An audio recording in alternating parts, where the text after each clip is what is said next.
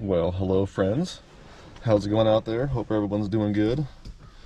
Wanted to share with you all today a very common problem on a lot of GM models, ranging from 2005 to 2010, and it's an airbag code. And what we got here on this 2006 Malibu is a B0013, which has to do with the driver's side airbag squib.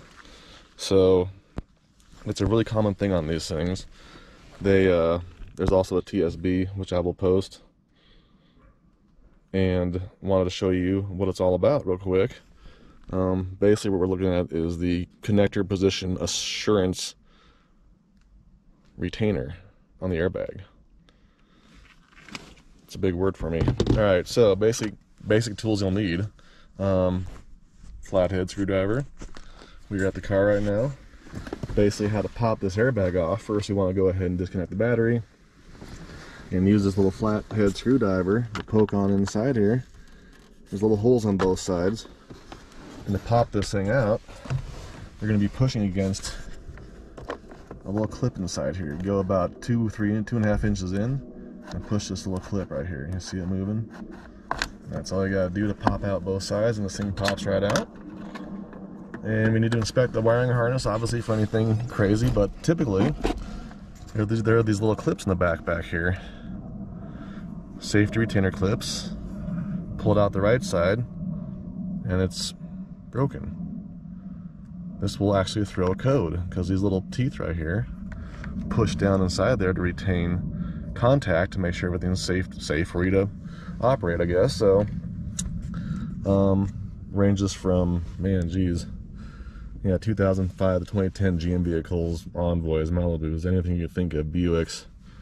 And if you get this code, and these tend to actually break when you pull them out, so because they're old, brittle plastic, and you know, stuff just breaks. And these are actually discontinued for these older cars, but you can still find them online. It's a GM pair of these clips, just in case you need two of them. There's our part number right there for the GM. Direct part number, even though this is an 06 and it's all outdated right now. But get a new retainer and you want to put it on in there. But obviously I'm going to pull this out real quick to check for any kind of broken pieces inside.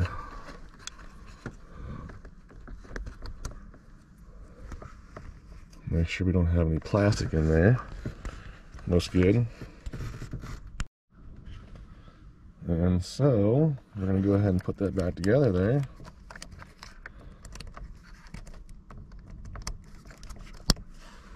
Snap our clip in.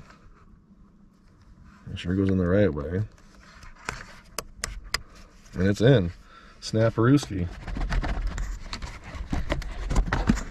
Go ahead and line this puppy up, and we're going to snap her together here.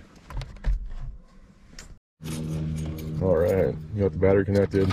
Went ahead and line this up and just give a little tap on in there. We're going to go ahead and go back to the codes here and erase the codes.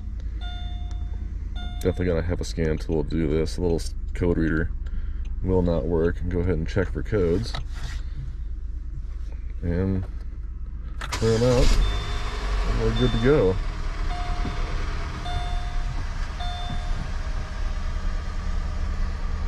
We got connection. This light will come on immediately if you pull up codes and try to clear it. So just so you know, and hope everyone's doing good, and thanks for watching. Take care.